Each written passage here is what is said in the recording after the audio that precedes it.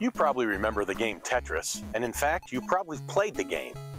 And as you likely know, Tetris is a game that uses shapes that each have 4 blocks in them.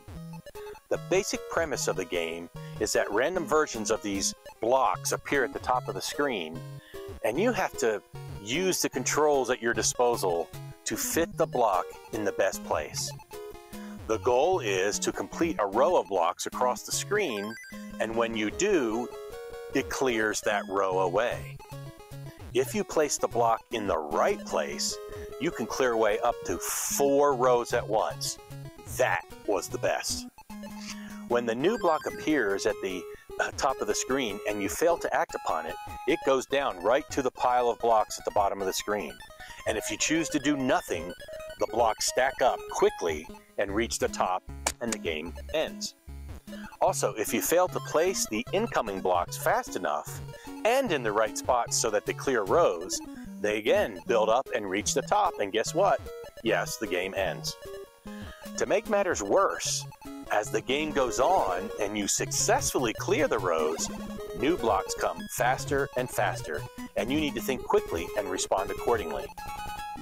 If you do not keep up, you lose control, the bricks pile up, and game over. The game of Tetris is much like what we have to deal with in life.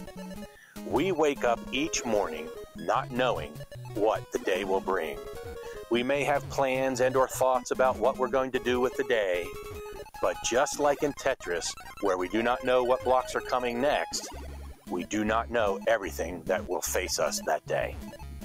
Furthermore, as things come at us during the day, we have to decide what to do with them, or where to put them, as in where to put the blocks in the game of Tetris. We may not make all the best decisions during the day.